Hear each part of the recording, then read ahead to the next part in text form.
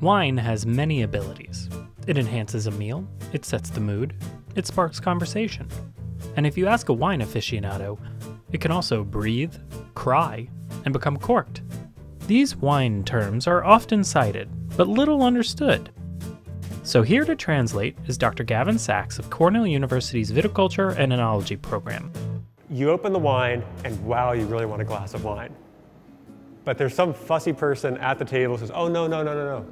You have to let it breathe. Ah, relaxing, soothing breathing. And perhaps they'll say let it breathe for 2 minutes or 20 minutes or an hour. What does that do outside of make you very frustrated that you can't have a glass of wine? If you guess that your wine is taking in oxygen from the room, you're right, but just like there is a limit to how much salt or sugar you can get dissolved into a wine, there's a limit to how much oxygen you can get dissolved into a wine as well.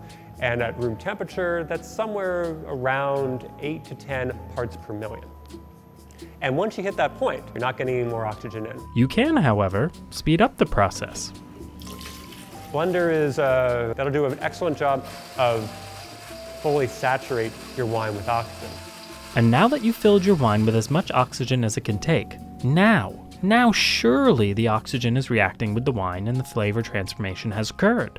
But the rate at which wine consumes oxygen is trivially slow. It takes hours, more like days, maybe even a week, for that oxygen to fully react with the wine and be consumed.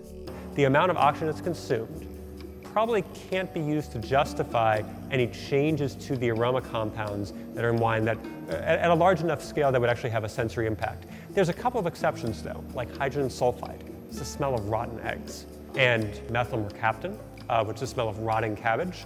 So these compounds could potentially be oxidized, but they're also highly volatile.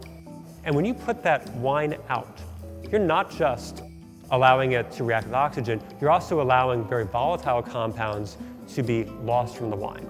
Yes, when you leave your wine out to breathe, you are allowing it to pass gases. I think in the meantime, when I go to a wine bar, I'm gonna keep saying, can you let that wine breathe for a little bit so I don't get ugly stares from the sommelier? Okay, so now your wine has been aerated, and uh-oh, something's wrong. It smells like an old basement that probably should have been aired out a while, an old musty attic. Your wine is corked. The most common contributor to these musty smells in wine are a compound called TCA, or trichloroanisole. Cork is made from an oak tree. After this bark was pulled down, it was allowed to lay to dry on the ground or be in contact with soil microorganisms. Frequently, that cork material was bleached, and you've got all three ingredients there. Fortunately, in recent years, cork producers have modified many of the practices that result in cork-tainted wine. But if you're unlucky, there's a little trick you can do to remove the TCA from your wine. You can add a non-polar sorbent, like saran wrap, to your wine. Give it a swirl for a couple minutes. If it's minor TCA contamination, you can pull out your cork taint while not excessively removing other compounds. And perhaps you've rescued the evening. And as you relax and savor and swirl your wine in your glass, you can see these, well, tears falling down the side of the wine glass.